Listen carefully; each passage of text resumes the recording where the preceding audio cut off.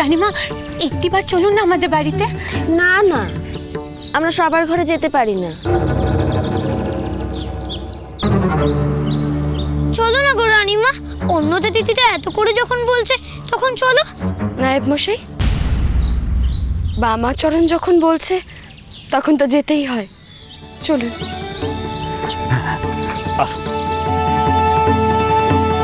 এই এই পালকি পালকি তোলো, পালকি তোলো, পালকি তোলো।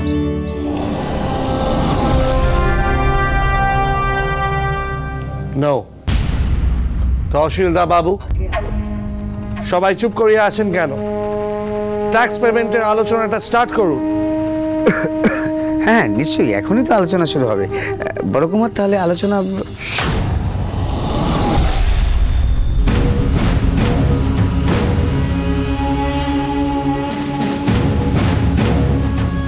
সাহেব, আমাদের রাজবাড়িতে যারাই আসেন তাদের এই শরবত দিয়ে আমরা আপ্যায়ন করে থাকি। এর অর্থ সৌজন্যমূলক অতিথি সেবা।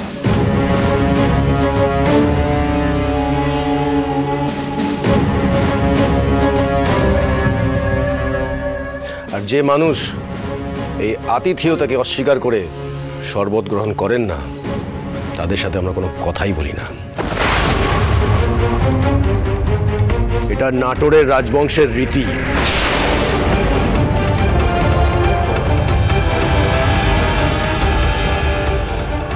All right.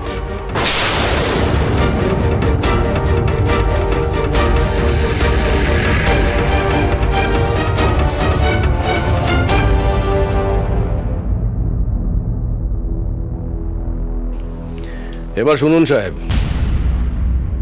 যে জমি দেবত্বর সম্পত্তি তার তো কোনো খাজনা হয় না।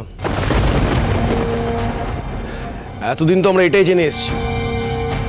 That was an old norm, mister.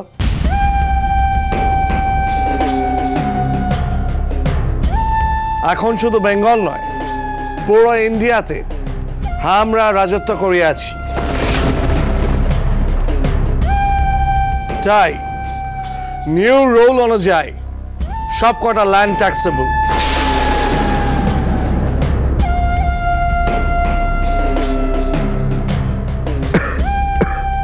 So তারাপীঠের জন্য আপনাদের 20,000 টাকা দিতেই হইবে। না সাহেব, 20,000 টাকা আমরা দিতে পারবো না, বড় জোর খাজনা বাবদ 10,000 টাকা দিতে পারবো। ইম্পসিবল, আমরা 20,000 টাকার কম লইব না।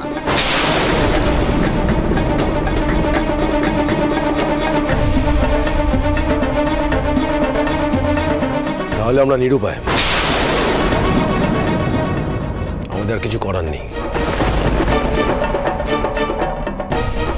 দাদা এখন দৌড়াদৌড়ি করছেন কেন? ইহা কি আপনার শেষ কথা? ওয়েল, তাহলে ফার্স্ট আমরা তারাপীঠের জমিন দখল করিব,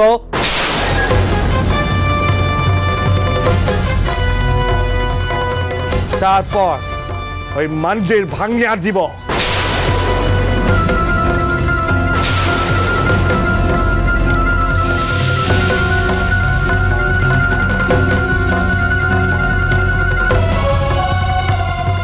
না,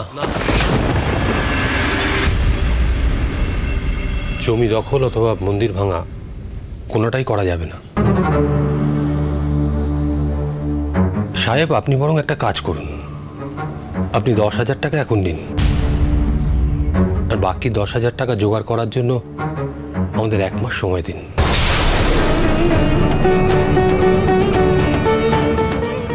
আমরা দিয়ে দেব।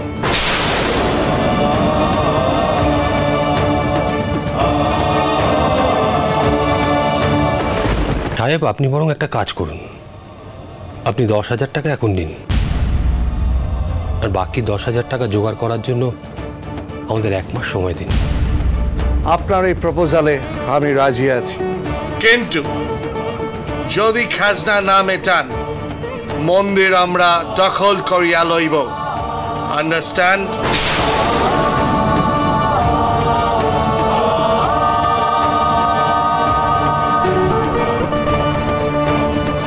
Follow me.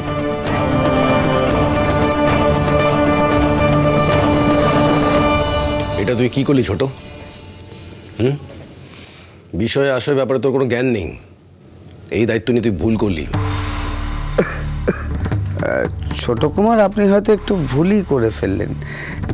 বড় কুমার যেভাবে চাপ দিচ্ছিল তাতে হয়তো খাজনাটা একটু কমতো, কিন্তু আপনি সব মাটি করে দিলেন। বড় কুমার চাপ দিলেও সাহেব 1 টাকাও কম নিতেন না। না নিলে না নিত, আমার কিছু করার নেই।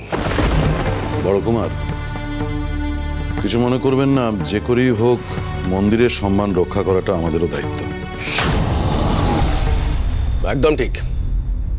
শুধুমাত্র নাটোরের নয়, মন্দির রক্ষার দায়িত্ব আপনাদেরও, সমান দায়িত্ব।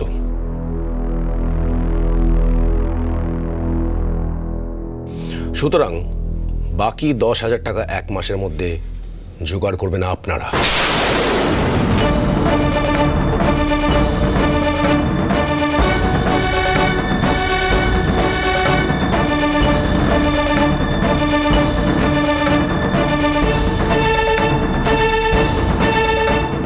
দাদা,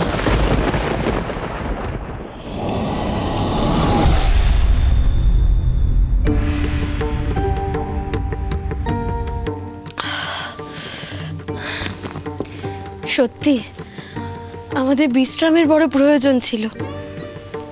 আমি আপনাদের কাছে কৃতজ্ঞ। না না রানীমা, আপনি কি বলছেন? স্বয়ং নাটোরের রানীমা আমার কুটিরে এসেছেন, সে তো আমার পরম সৌভাগ্য। আর অন্নদার জন্যই তো আপনাকে পেলাম। অন্নদা আমার একমাত্র মেয়ে, আর ইনি হচ্ছেন আমার সহধর্মিণী বিজয়া। অন্নদার সঙ্গে আমার আগেই আলাপ হয়েছে তারাপীঠে। তাই বুঝি? হ্যাঁ গো, ডালা কিনতে গিয়ে সে যা কাণ্ড হয়েছিল না। এই বামা, চুপ কর। আপনাদের মেয়ে তো বিবাহযোগ্য, তাহলে এখনো তার বিয়ে দেননি কেন?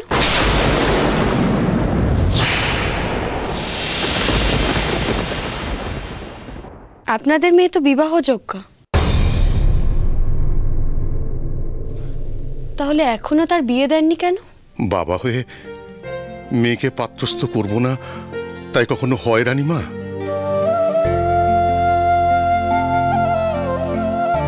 চেষ্টা করেও যে মেয়ের বিয়ে দিতে পারছি না।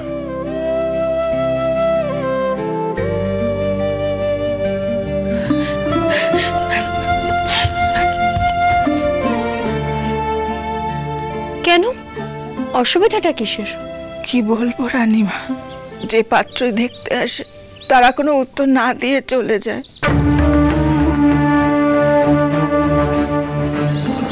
কেউ কেউ তো মুখের ওপর না বলে দেয়।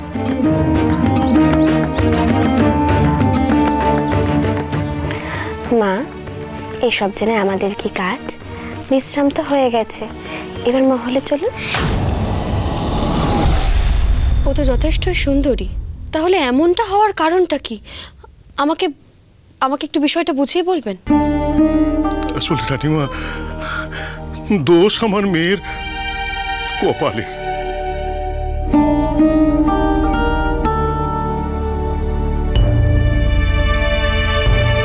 নইলে অমন একটা মারাত্মক যোগ থাকবে কেন অন্নদার জন্মছকে? অন্নদার জন্মছকে মারাত্মক যোগ মানে কি যোগ? অন্নদা জন্মসূত্রে মাঙ্গলিক।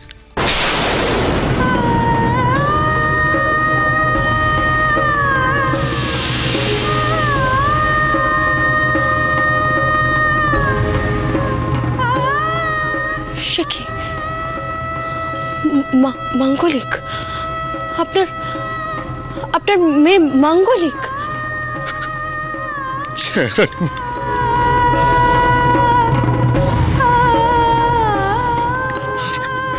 আর এই কথা শোনার পর কোনো পাত্রপক্ষই বিয়েতে রাজি হচ্ছেন না।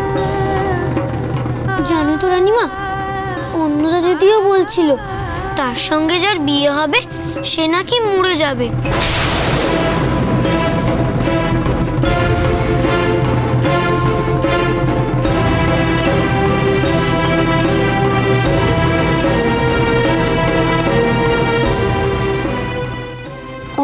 মাঙ্গলিক জেনে মা না আবার কিছু ভেবে বসেন।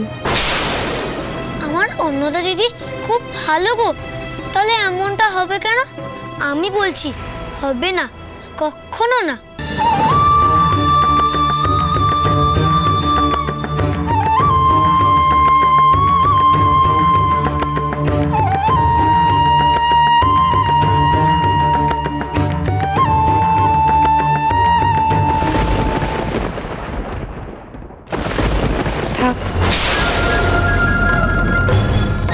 তুমি একদম চিন্তা করো না জ্যাঠামশাই, আমার বড়মা চাইলে অন্নদা দিদির মস্ত বড় ঘরে বিয়ে হবে।